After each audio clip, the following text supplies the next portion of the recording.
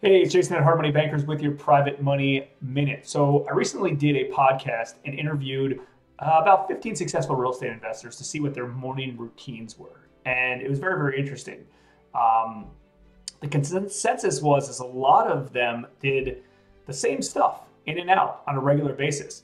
Out of all of them, they really did the majority of the same things. But let's go through the six things that they did consistently to win the morning. Number one, exercise. That was very, very common. Number two, reading or something to work on your mind and to learn, something related to learning on a regular basis. Number three, something related to their family, took their kids to school or fed their kids breakfast. Number four, some sort of like meditation or prayer. Number five, planning out the day, figuring out exactly what their game plan was to win the day. And then number six, working on something related to personal finance, maybe checking investment accounts or setting up an asset or figuring out something like that. So that's it. If you want to win your morning, take after them and do it.